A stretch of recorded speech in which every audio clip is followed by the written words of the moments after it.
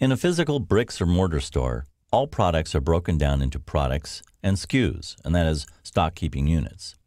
Your store online should be no different. To illustrate, a product could be like Levi's 501 Blues if you're selling blue jeans, and this may be the particular product the store will sell, but this isn't how the store keeps track of price or reordering products or your stock count and so forth. This is all handled by SKUs. A SKU is the actual product item that a customer buys. A SKU in this case is size, length, color variations such as stonewashed or indigo and so forth. This is where product options come in. A SKU is a combination of product options that are associated with it. You'll need these product options to allow your customer to select the size and color or any other defining factors of a particular item that they choose. To make this possible in our online store, we need to add product option groups, such as color, and then the options themselves, such as green, blue, black, and so forth. So let's go to the admin and see how that's done. So here we are in the admin. First of all, let's go to products for a moment and click on a product so we can see how the product options relate to the product. So in the details of the product, if we scroll down, you'll see product options.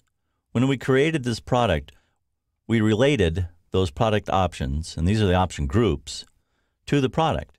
And then when we create the products, we choose the various different options like blue, green, or whatever that are associated with those option groups.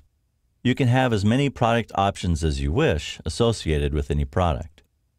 Some products may only have a combination of one, such as color. Other ones may have dimensions and color, like in the illustration of clothing. So it's good to add these ahead of time so they're available when you add the products. So let's go ahead and look at the options. First of all, we see a list of all the option groups that are available that we've added.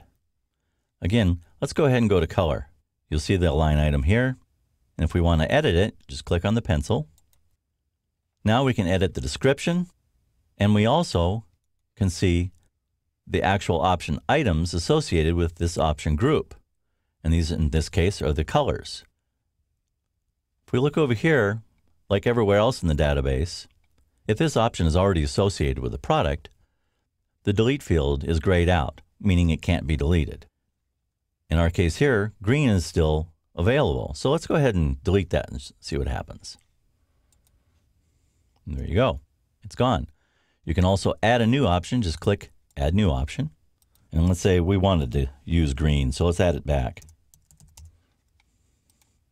This description is more for your benefit. It's not shown on the front end to the customer, but sometimes options can be a little obscure, so you can kind of explain it to yourself so you remember.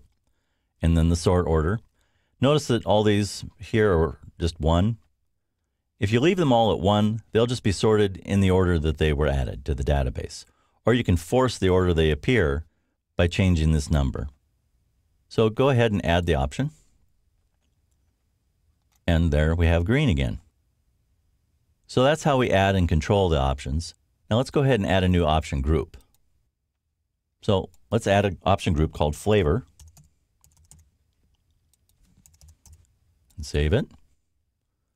Once it's saved, as you can see, we need to create items for that option. And we have to create at least one. Add that.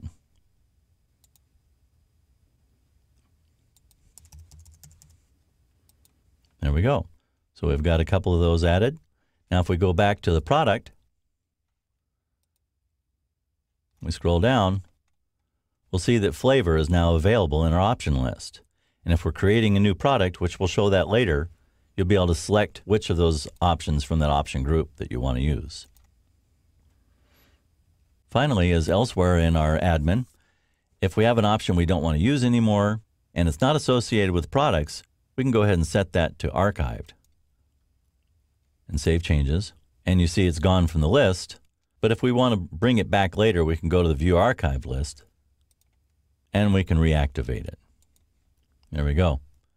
Oh, and by the way, see this message up here?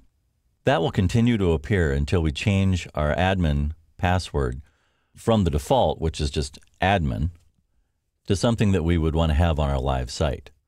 So when you see this during testing, if you want to get rid of it, just click on the red X and it goes away. But don't forget to change your password